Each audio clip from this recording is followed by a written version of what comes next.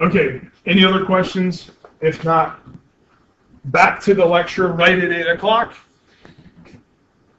So supinated, hands out, bones are parallel. If we pronate, which means to rotate in, palm now facing, the back of the palm facing out, or I should say the back of the hand facing out, the palm faces backwards away from the viewer, the bones now cross and it becomes difficult to describe each bone independently of position because you basically have bones that are two different positions.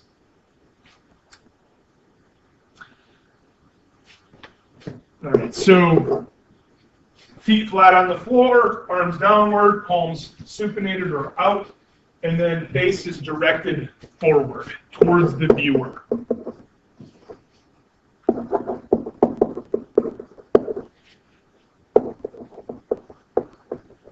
So the face is directed forward towards the viewer or the observer.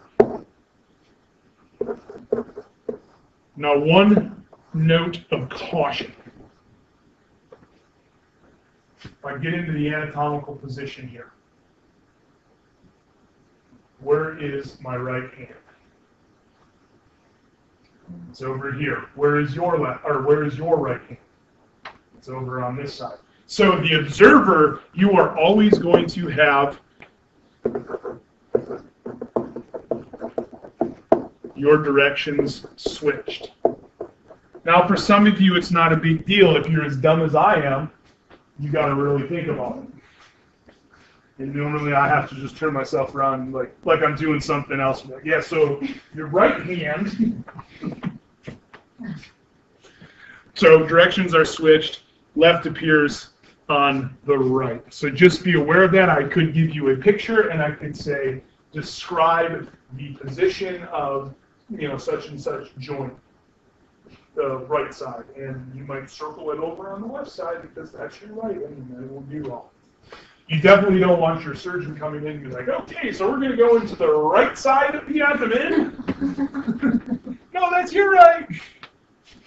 I can't find his appendix. Well, it's because you're looking the wrong part of the stomach. Okay, so that's the anatomical position. This is where we always start when we're dealing with any sort of description. This standardizes it.